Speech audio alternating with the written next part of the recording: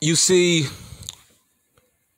a lot of people want to know what's my target audience. Who am I talking to? What is the demographic I'm trying to go for? My target audience are AEW shill cult versions. That's my target audience.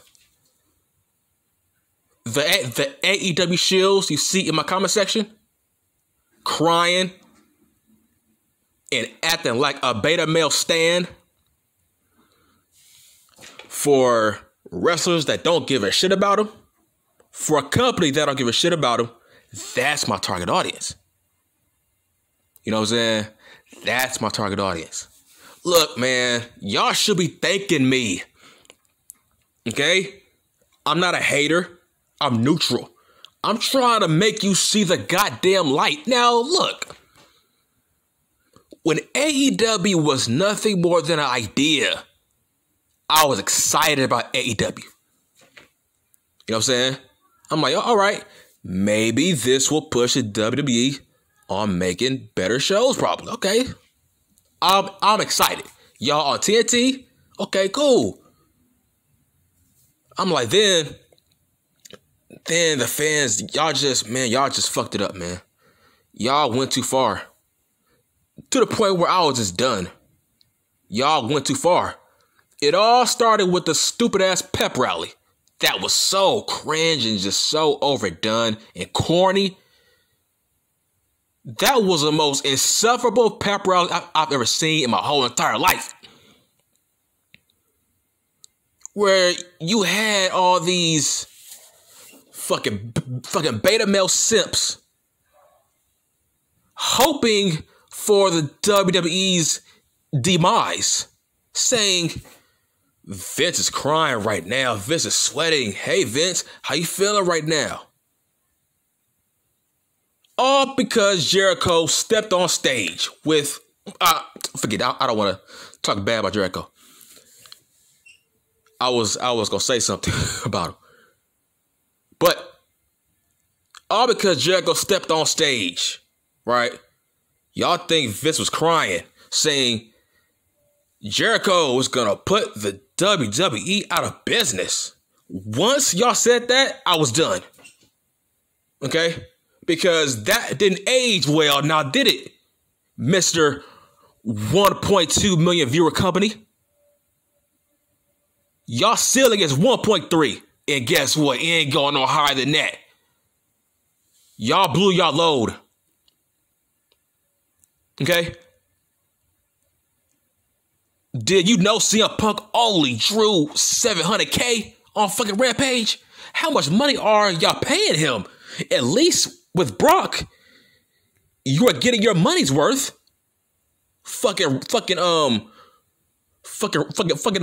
Numbers wise, you are getting your numbers wise with fucking Brock.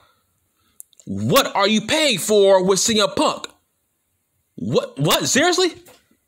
700K? Who are y'all putting out of business, bitch? Huh? I need answers, Sway. You ain't got the answers. I've been doing this more than you. Okay?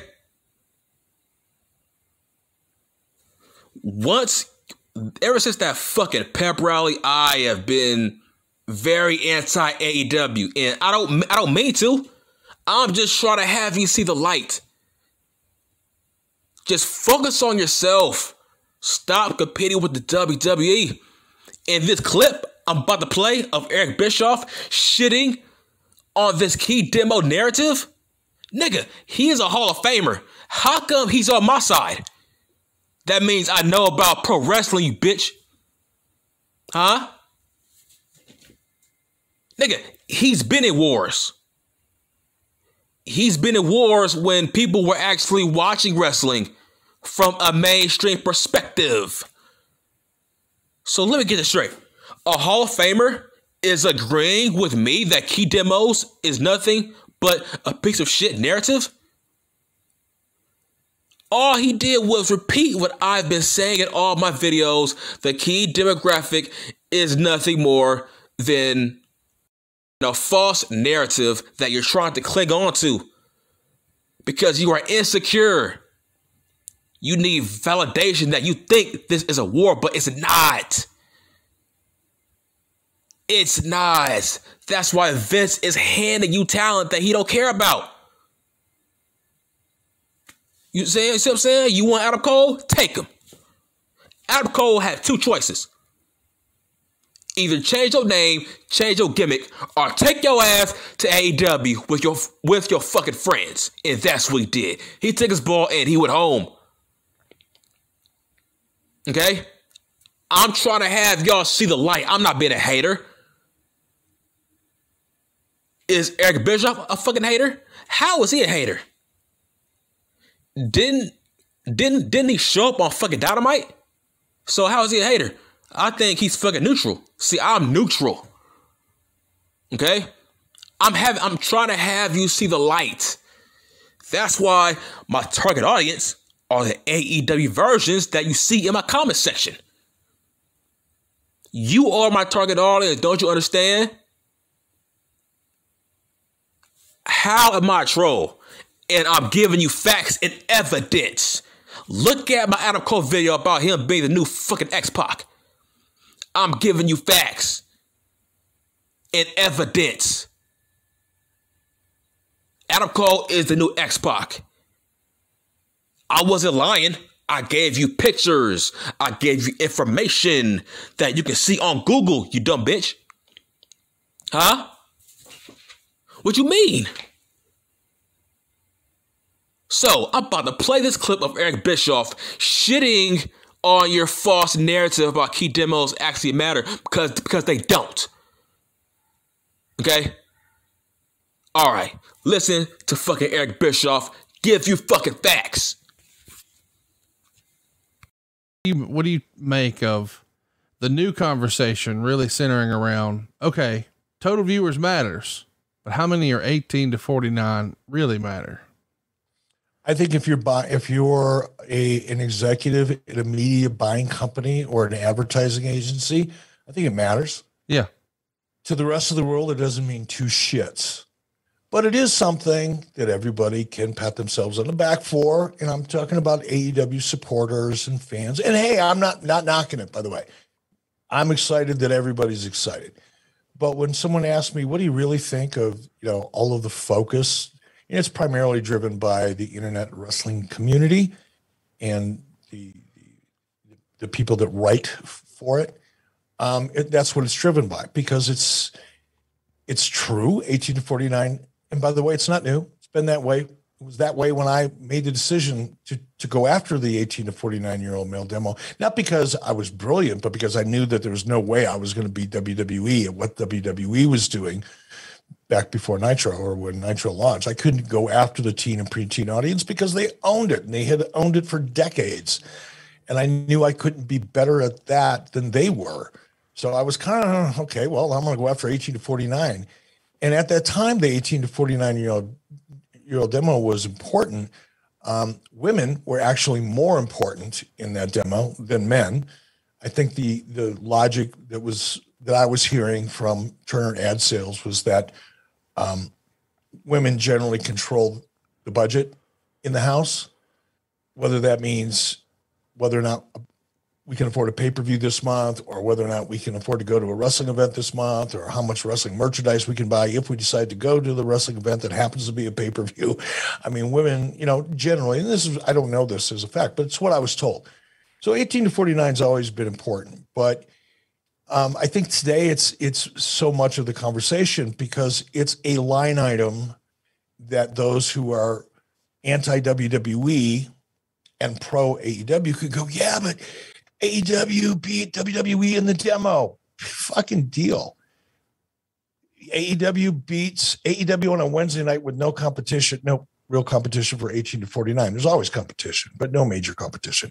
So AEW on a Wednesday night gets a 3% or 4% or 6% or 10%, whatever, higher percentage in the demo than Monday Night Raw going head to head with Monday Night Football, where the vast majority of the 18 to 49-year-olds that watch wrestling, but they also watch football, they're going to be over there. I did a show the other day. I did an interview with somebody, and I said, it's kind of like me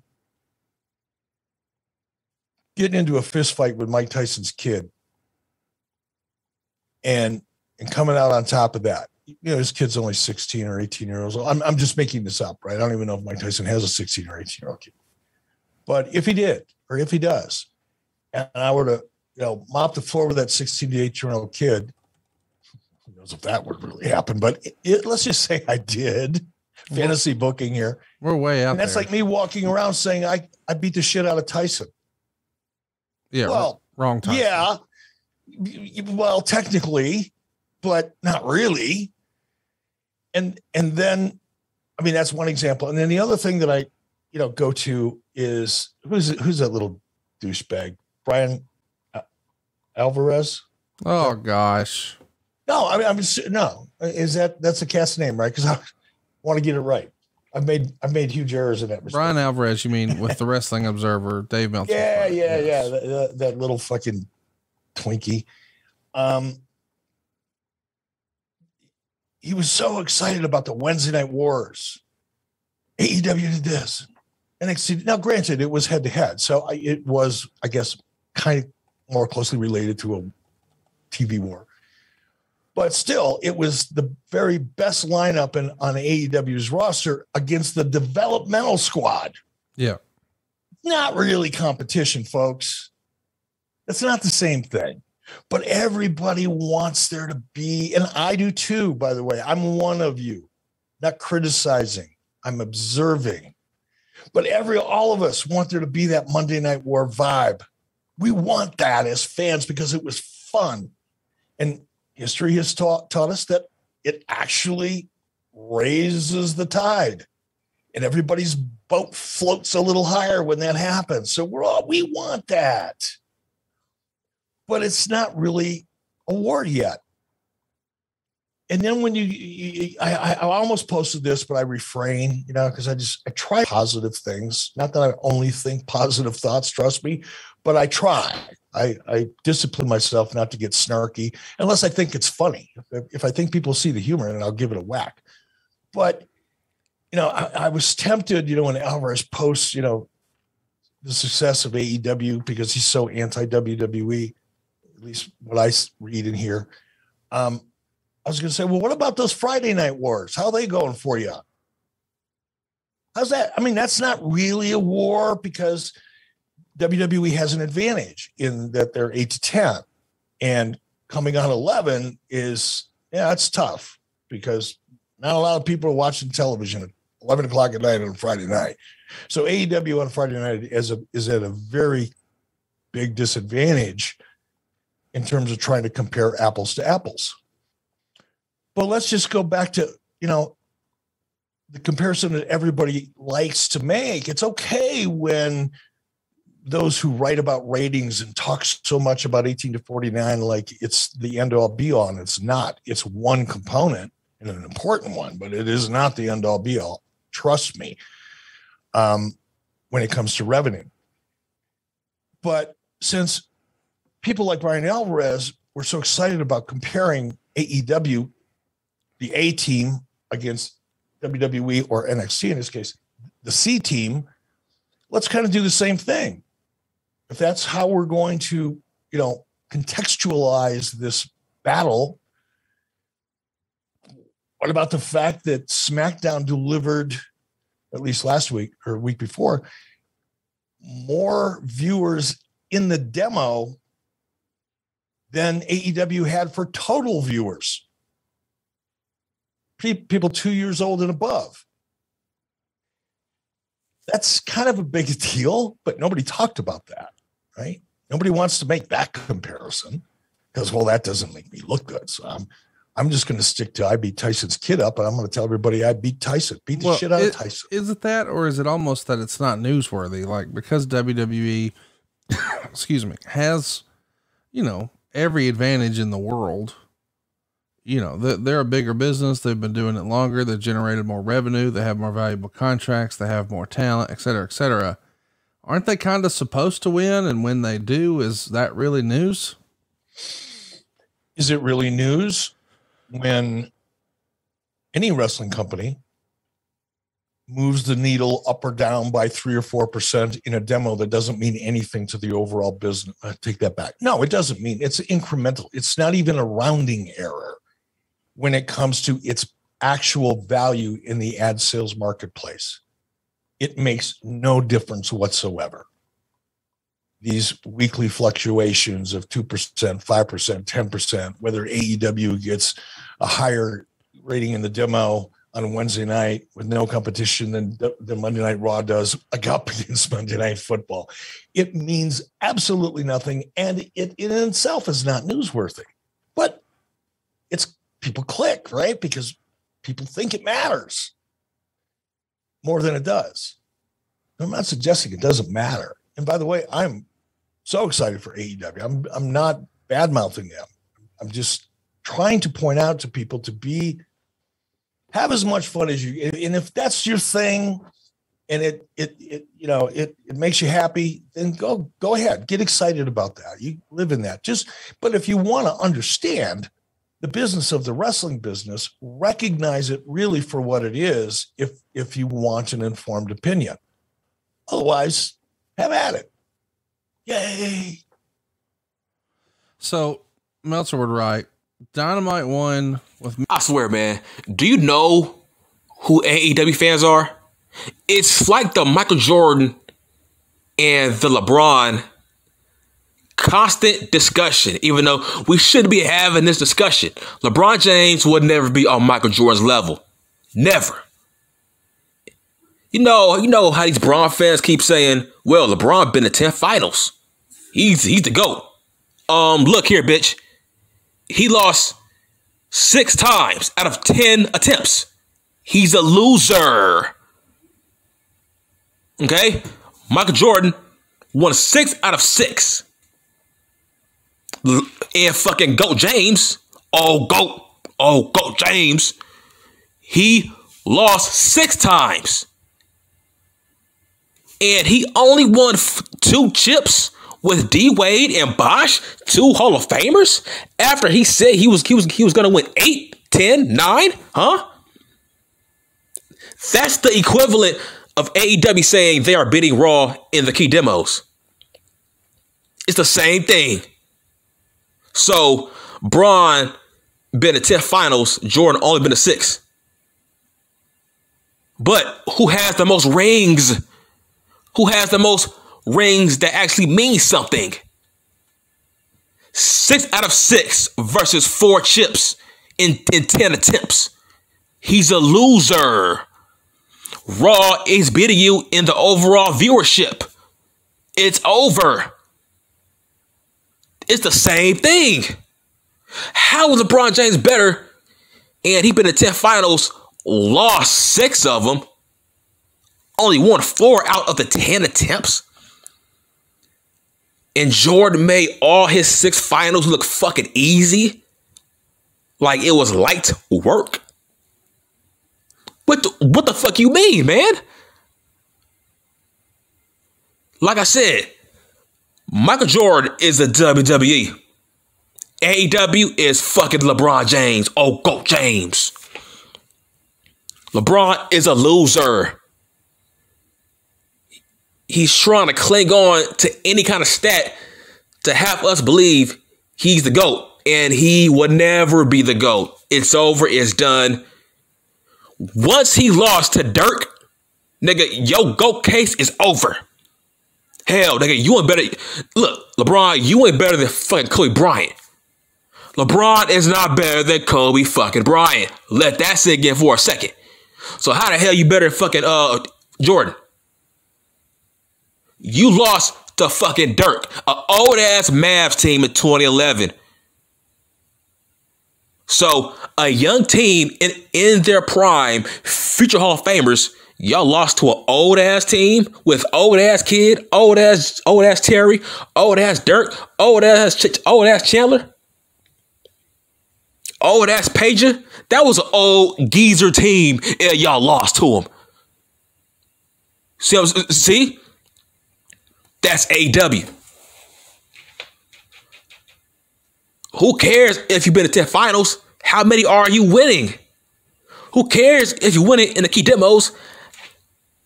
How many more viewers do you have more than a WWE? Huh? I thought having more fans matter, right?